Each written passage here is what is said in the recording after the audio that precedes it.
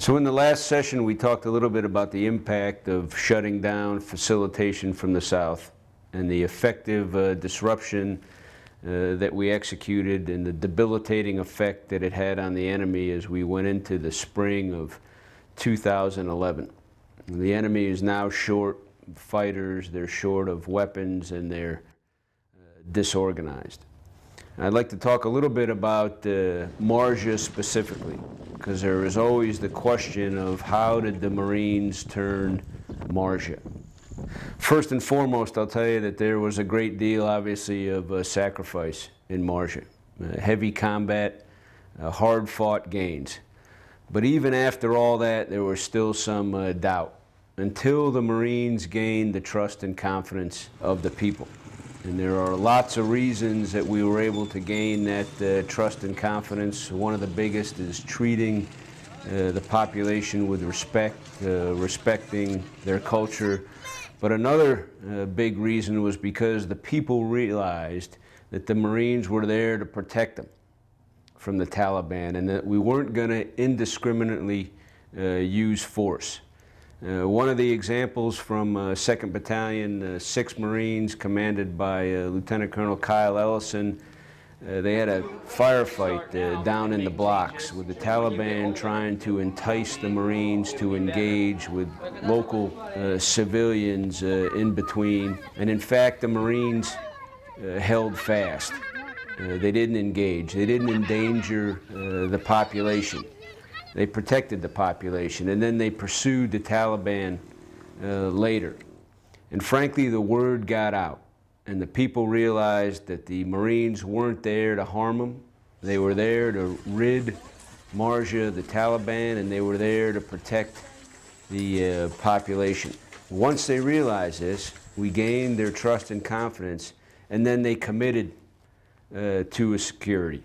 And they committed, quite frankly, in earnest to helping us provide their security, and in some cases showed a willingness to provide for their own security. And when General Petraeus, COMISAF, gave the Marines permission to train local police on our own, we were able to enfranchise a great deal of the population in Marjah.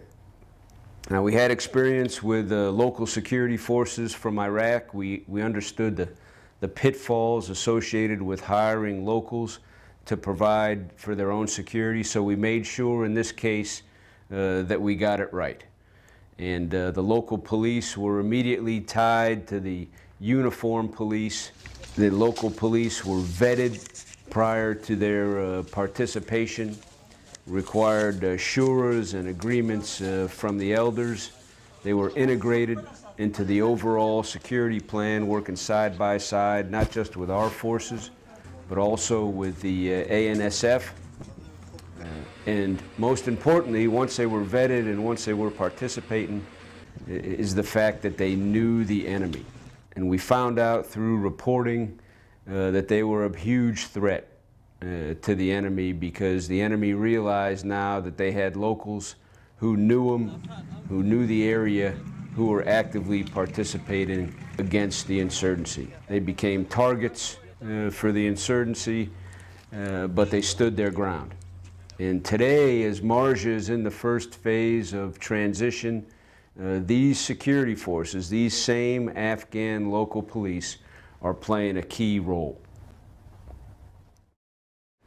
I don't put a lot of stock in statistics, but if you look at statistics in Marjah, you get a feel for the change from 2010 to 2011.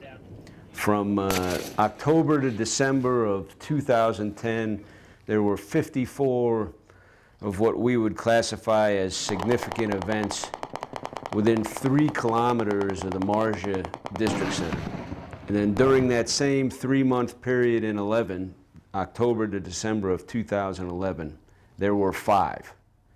And if you look at that same 3-month period within 5 kilometers of the district center, there were 233 events in 2010 compared to 8 events in 2011. So I think in this case, statistics are a little bit telling. Overall in Marjah, This year there were 176 significant events. Last year that figure was up above 900.